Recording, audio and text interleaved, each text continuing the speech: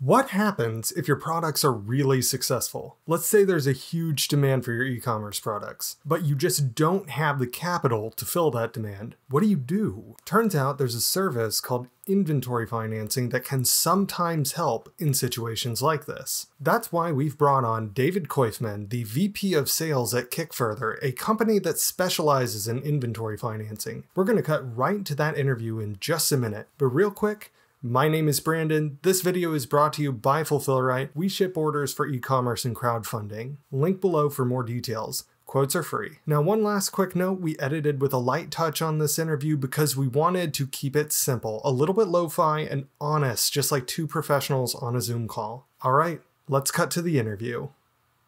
All right, so David, first of all, thank you so much for coming on. Thanks for having me, Brandon. It's awesome to be here with you. Absolutely. So to start us off, can you briefly explain to me what Kickfurther is and what the company does?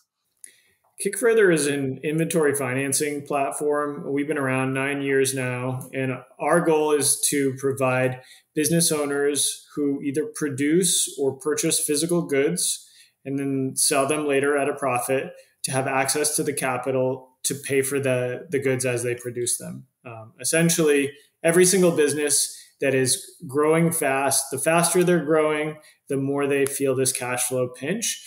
It exhibits a tightness when they have to pay for stuff that they plan on selling, but it takes so much time from the moment that they have to issue the payment to their manufacturers or their raw materials producers until the point in time where those materials turn into finished goods and then get sent to a buyer, and then sometimes even get paid for by the buyer months later based on payment terms.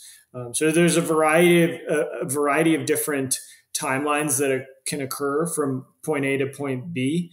And we've developed a program that is custom built for every customer's unique timeline case to provide them the capital to pay for the stuff and not require their payments until the stuff gets turned into cash on the other side.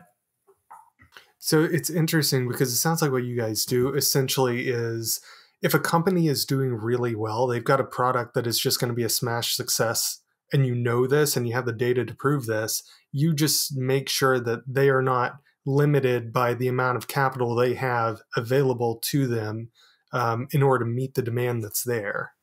Exactly. Imagine you have an opportunity to produce an order for somebody like Target for the first time ever.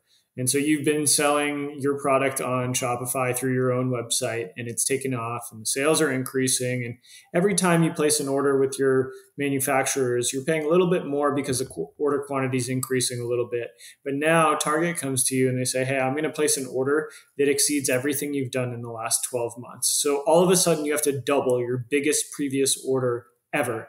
How are you going to pay for that, right? And some businesses actually have to say no to those opportunities because they don't have the cash available.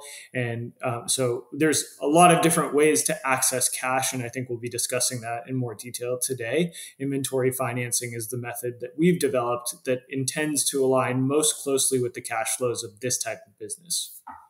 And that makes a lot of sense because it would be terrible to be in a company's situation like that and say, well, we're $500 short. We cannot produce this massive run for Target. That's no fun for anybody, not for the business, certainly, not even for Target.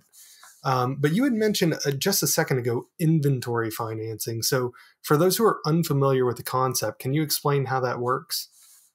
Inventory financing is not a new concept. It's been around for, I would say, over 100 years, and it's been tackled from a number of different angles. It's interesting because inventory is the collateral in all of the deals that do inventory financing. We operate a unique agreement based on consignment, where we're actually purchasing inventory on behalf of the business, and then they're selling it on our behalf on consignment, which is, it's kind of like if you think of a consignment store where you bring them a couch and then they sell it for you, and then you take in the proceeds minus their fee. That's how our deals work. So inventory is collateral, as opposed to other financing methods where you have like your entire business as collateral for, say, a bank loan or a line of credit, or for, say, accounts receivable financing where the accounts receivable is the collateral. And that would be actually applicable in our previous Target example, where Target places an order, let's say for 100,000 worth of goods. You deliver those goods to them, and then they say, cool, thanks, we'll pay you in 60 days. And an accounts receivable financing program at that point would say, all right, they're going to pay you 100K in 60 days. How about we'll pay you 90 now, and then we'll get paid by then 60 days from now. We'll take our fee, and then we'll give you the balance. So that's how accounts receivable financing works, and that's been around for ages. The difference now is that so many businesses are selling through marketplaces and through their e-commerce website, and you have no accounts receivable because you're not delivering a big order to somebody who's paying you at a later point in time. So you have these multiple channels for delivering product to customers, and they all have different terms. Like if you sell one widget on your website, you're getting paid for it instantaneously. Some buyers buy on 10-day terms, some buyers buy on 30-day terms, some buyers buy on 60-day terms. The funny thing is those buyers are actually financing their own inventory by giving the terms to begin with, right? Because they don't have the cash to be paying everybody up front for stuff. What they're doing is they're taking the stuff, they're selling it, they're turning it into cash, and then they're buying it from you, right? So that's kind of their own little internal version of inventory financing that just is industry standard for all big retail. Mm-hmm. And you're just kind of opening that up to a larger e-commerce market. Yeah, we're trying to target multi-channel or any individual channel and sort of giving them the same treatment, but hyper focused on solving their unique problem or their combination of channels as a whole. Now, how does this compare in terms of advantages and disadvantages to something more like, what's the word I'm looking for? Like business loans or credit lines? It depends on who the provider is. I would say, I'm trying to be educational here, so I'm not just going to say Kickfurther is the best for everything. A bank will give a line of credit or a small business loan that will be the lowest rate you can access. Outside of friends and family, that's your number one choice. The problem with that is that often they decline businesses that are in high early stage growth because they're looking for a longer track record, or they'll provide a limit that is nowhere near what you're looking for. So we look at it as part of the capital stack. And so you have a number of different places where you get your money. One of them might be your own personal bank account. You might be looking at line of credit or a loan from a bank. You might be looking at raising an equity round to bring cash into the business. Inventory financing is something to definitely consider as part of that mix. Then you have revenue financing, you have accounts receivable financing, purchase order financing. These are all different programs, different products to look at. Mm-hmm. Now, that makes sense. Now, because the banks, generally, they're going to be ones looking for just something that's been around for a while. That's kind of how they like to roll. They like to minimize their risk. But I'm assuming that you probably still have some qualifications in place that Kickfurther requires before you're able to provide inventory financing. Is that fair to say? Yeah, it's funny. The name Kickfurther came from essentially a play off of Kickstarter. So Kickstarter is the first production run, right? You have a great idea, you've developed a prototype, and you've contacted a manufacturer about producing your first major production run. And now you go to Kickstarter to finance your first production run, where a community of participants who is interested in buying the product is also financing their own unit of product, right? And so you gather that money together, you pay your manufacturer, and then you'll fulfill the order to all the customers. Now, what happens next? You want to make another run, right? And you want to start selling it on Amazon. How are you going to pay for that production run? Because each customer isn't always willing to wait a year for their one widget to arrive, right? So that's kind of the genesis of the platform is what happens next.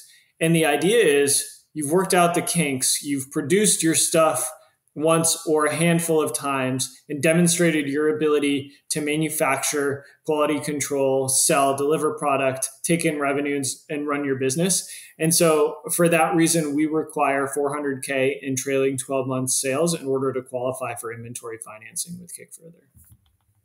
Yeah, that makes a lot of sense so far. So kind of on a related note, can you break down the costs that are associated with inventory financing? We look at it on a cost per month basis. So essentially, you are looking at the amount of time between when you need to pay your manufacturers and when you expect the cash to start coming back in from the sales of that particular inventory run. That's when you start making payments. And then once you've seen 80 to 100% of the cash come in from those sales, that's when you expect to stop making payments. So every deal has a unique duration based on your projections as a business owner. And the total duration multiplied by the rate per month is what your cost is going to be. And I would say, as a rough estimate, 1 to 2.5% a month is sort of the range. And where you fall within that range is based on the risk of your business. We look at data that comes from bank accounts, accounting platform, and sales platform. Mm-hmm. Now, let's say somebody does secure inventory financing. How is that going to affect their cash flow and their working capital? The idea is to streamline the cash flow, right? So you don't want to have lumpiness in your cash flow where all your money is coming in when you sell the product and the rest of the time you're just spending. Here you're getting access to money to buy product before you actually sell the product. It's also freeing up cash for whatever other needs the business has.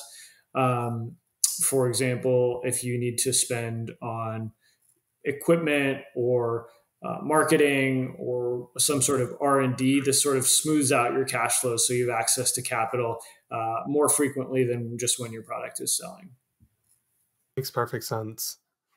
So have you observed any trends or shifts in demand for inventory financing in the last 5 years, particularly because e-commerce has changed so much? Yeah, I mean, 5 years is a big period in time. And I've actually been with Kickfurther that entire time. It's interesting how things have changed with the relationship with China and also the pandemic. It's really just driven businesses to want to buy more, less frequently. So they're placing bigger orders, maybe instead of 4 times a year, 3 times a year, or twice a year. And there's a couple things that they're essentially trying to address: risk and costs. So risk comes in some sort of delays in fulfillment or logistics where, they experienced that containers were sitting in port for a while or waiting to go out to sea, and they were unable to get their inventory on time. So, and especially when you have multiple orders that are sort of staggered throughout that delay process, it becomes even more painful. So it's important to get larger quantities of inventory in-house so you can be more resilient to those sort of events. And the other thing is, if you place bigger orders, then one, you can save on logistics costs. So you can maybe fill a container or have multiple containers. And two, probably most importantly, you can get discounts from your manufacturer because you're placing larger orders. And so that's really the best way to drive down costs. And a third thing is, a lot of people will get terms from their manufacturers. And essentially that means the manufacturer is offering them some sort of inventory financing. And most of them are not in the business of finance and do this just so they can close more deals. So if you bring them an opportunity to maybe reduce their margin a little bit, but not deal with having payments due after you sell your inventory or after you receive it, they are often likely to offer you a discount in favor of the terms that they're currently offering you. And that just makes a lot of sense, because if you do financing on a regular basis, you have a pretty good idea of like when you're going to get paid back. You get a good sense of that, I imagine, after a while. Manufacturer, they just specialize in manufacturing.